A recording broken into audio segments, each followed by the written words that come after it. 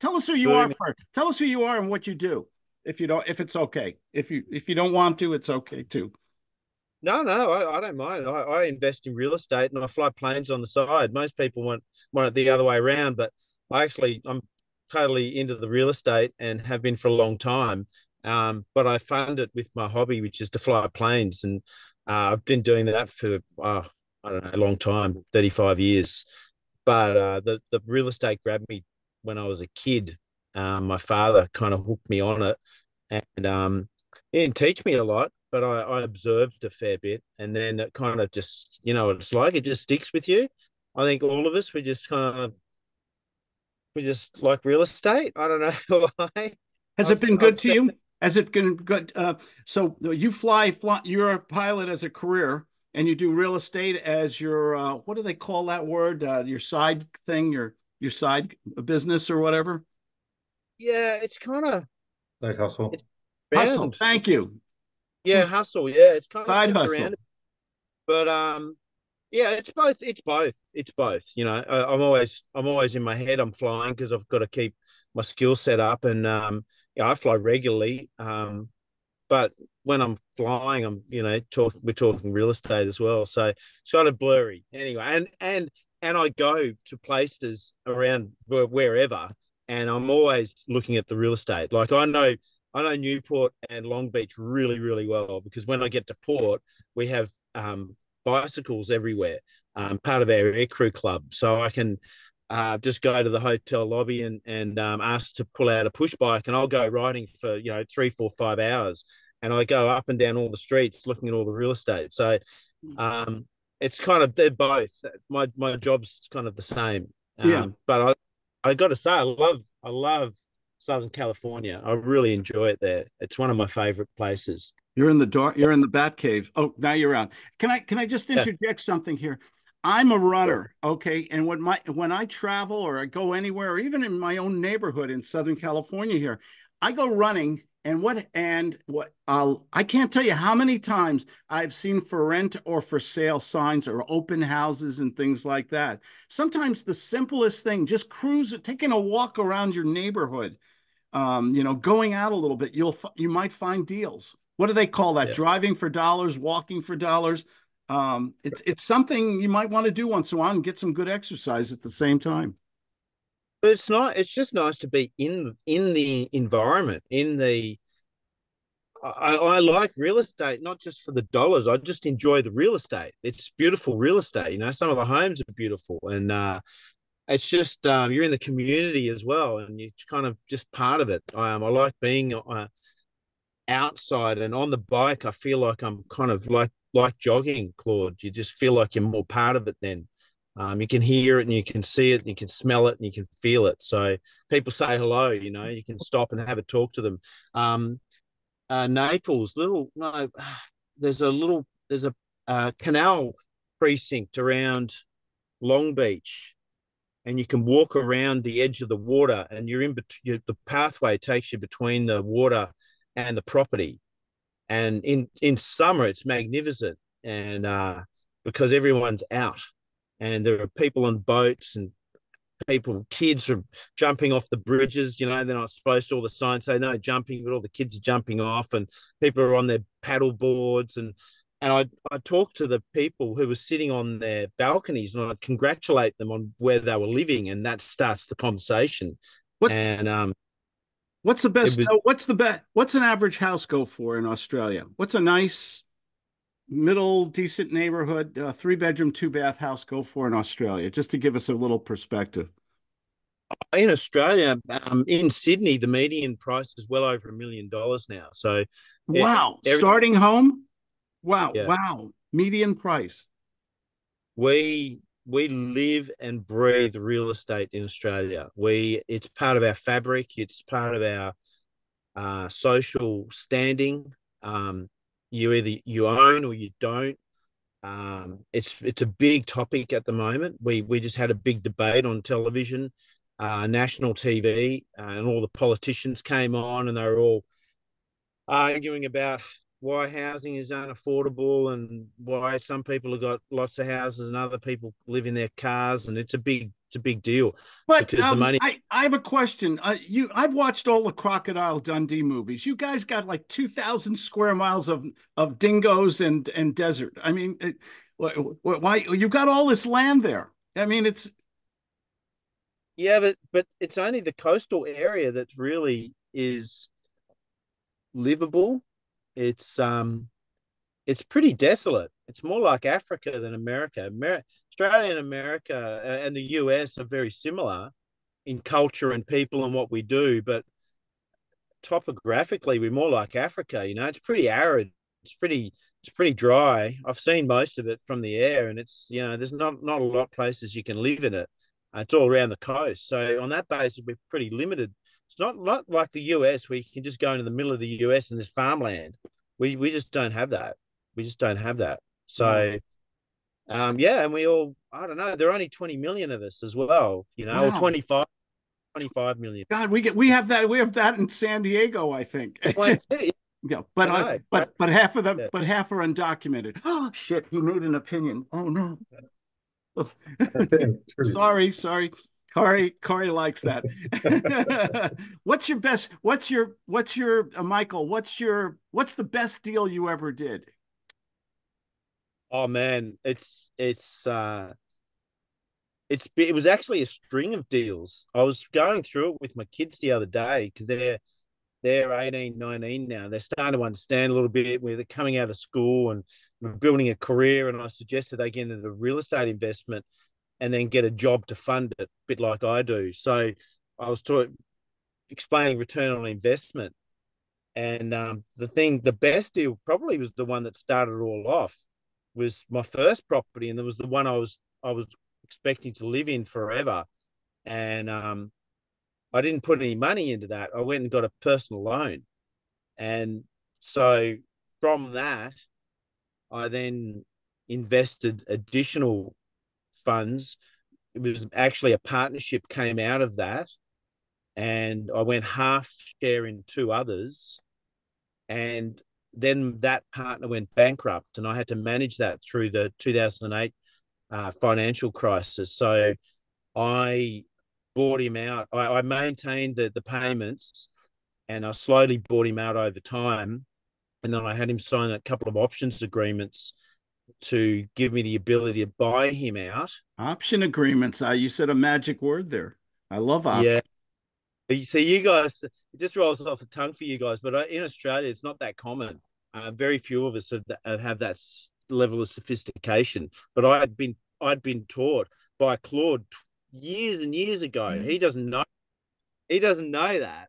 I'm, I've come I'm back. only 36. It couldn't have been that far back. All right, well, how many years ago? But it was Oh, like, I lie about my age a lot though. So, so so can you share any numbers? Can you share any round numbers, basically, just to give us an idea of the most profitable deal you ever did, the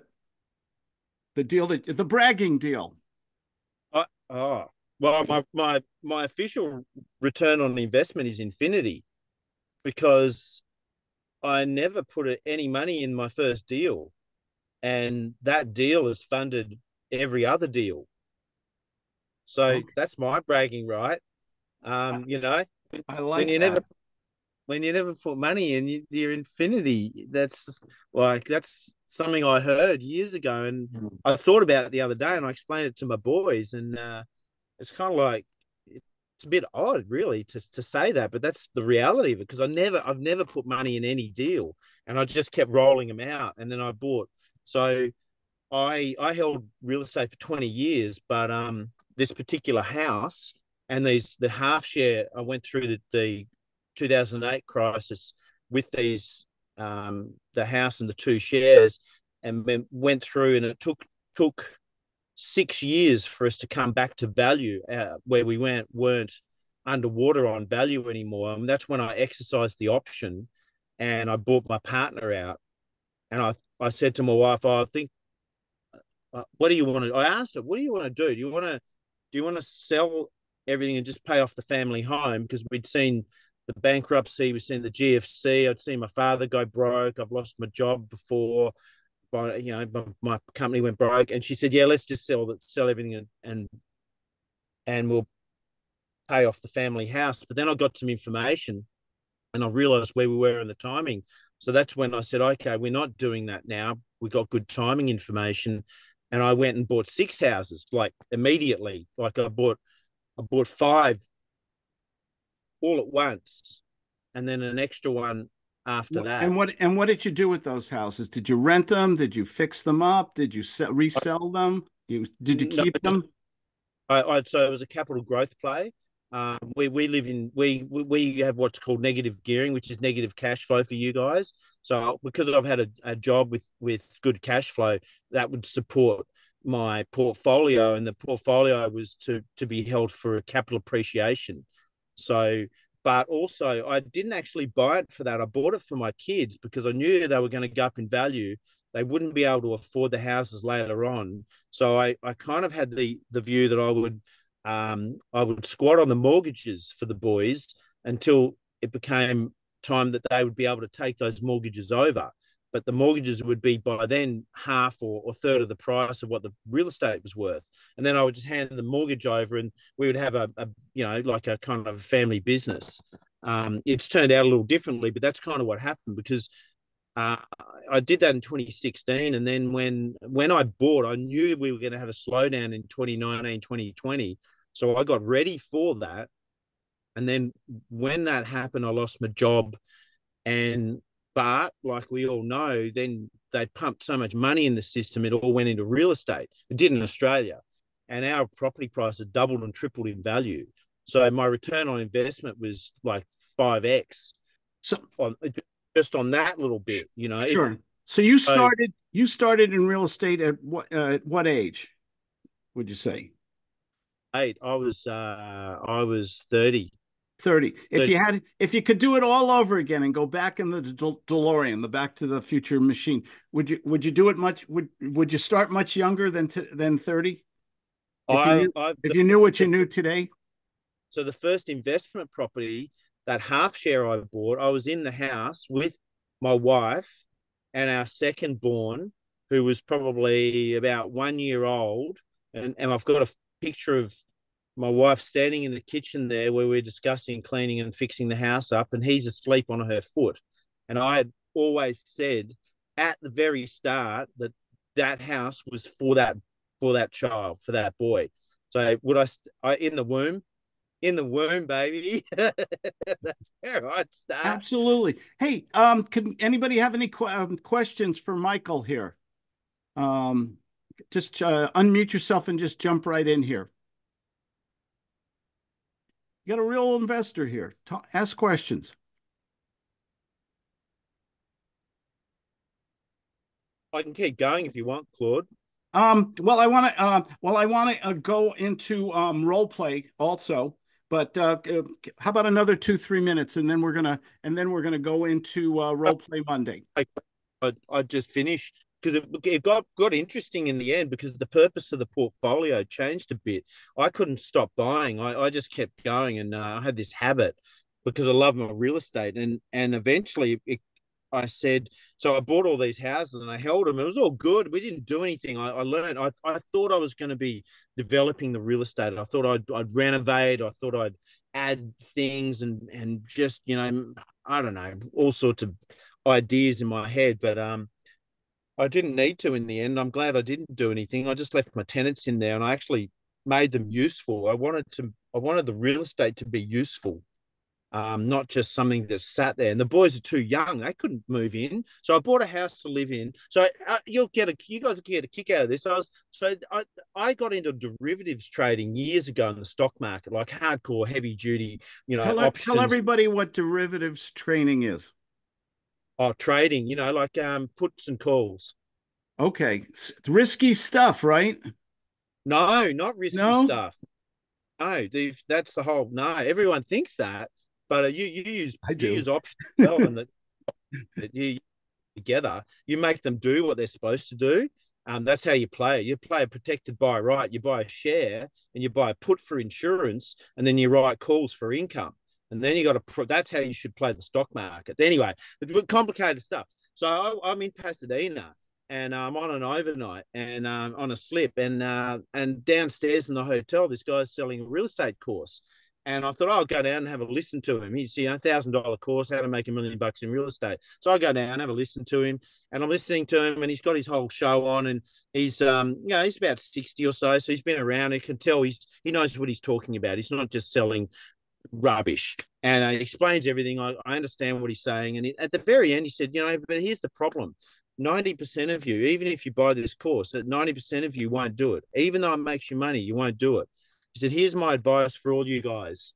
You got buy a house to live in and buy a house to sell in retirement. Yeah. And I heard that.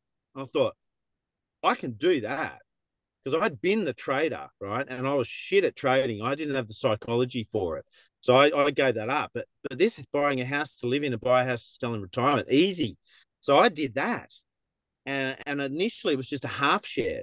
And then eventually my partner came in and goes, I put my hand up at auction. I got this auction. Do you want to go again? And he needed me. He had to have me in. So I said, yeah, let's do that. And that's when I started going, okay, if I buy a house to live in, buy a house to sell in retirement, buy one each for the boys, buy one for a medical fund to help for our health when we're interesting. 70, interesting, and one for business. But then someone poked me in the chest, said, why do you keep doing this? And after COVID, we made all the profit. I took all that, and I know what the timing is, because we're coming up to another 2008 in a couple of years. I've now liquidated everything. I put everything into one property now, and now I'm just going to sit and wait.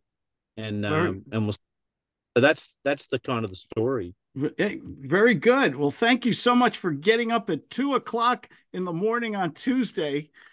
Can you imagine he's in the future? We're Monday morning here, and we're talking to Tuesday. We're actually talking to the future. Isn't that amazing? How does that work? Are you going to be able to see the eclipse from Australia really well? We're getting a solar eclipse or a lunar eclipse this week. I think it's lunar. Lunar. Yeah. Well, I'm not sure. My wife's onto that, actually. Usually we'll see if we can find it and see it. Yeah. Okay. Any sports scores or stock tips you can give us from the future? Funny you got. Yes, I can. Yes, he can. Hey, Michael, what are the interest rates over there? They're currently, it varies a bit. The official rate's at 4.5. We're paying like 7s, 8s, and 9s, depending on what sort of deal you can get. Yeah. Yeah. But funny you should say that, because Claude's talking about me being in the future. And I don't know if you guys picked up, but in 2016, I got ready for 2019, 2020. And I should probably explain that a bit. Claude, would you want me to?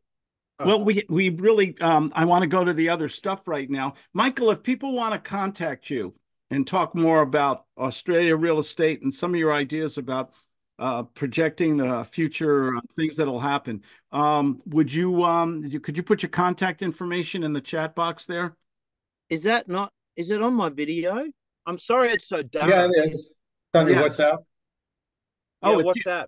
Yeah, you got his WhatsApp is right there. 61. Read it off for everybody if they want to get hold of you. It's +61 433 148 071. I can't see it. It's I'm in WhatsApp. If you guys, everyone's familiar with WhatsApp as an app? Yep. Yeah. It's very handy. Michael turned me on to it. Michael, thank you so much. Sure. Welcome. Thank you so much. You're going to hang out or go back to bed? No, I'll hang out. All right. I like a lot of the things you said. I did my first real estate deal. I think I was 25, 26 years old. I bought a foreclosed property, condo that was taken back by the bank in Stanhope, New Jersey for $25,000. I think I put down $2,500, some $3,000, and a little bit of closing costs. That property eventually went up to 140. I refinanced that property. I bought another one. I ended up selling both of those properties and moving to California with a little nest egg. And kind of what Michael was talking about, can you start any good property in a good neighborhood with the right financing or terms? Just common sense, where people commute, where it's near areas where people work and go to school and things. I always like real estate near where people transportation, things like that. That property on a long-term basis will always go up. There are exceptions, but the majority of properties, I've never lost money on a property that I bought with that formulation. Okay. And if you don't, and a lot of people say, gee, Claude, the deposit, the credit rating and everything else like that. If you can't do it that way, then you do it creatively. That's the next step I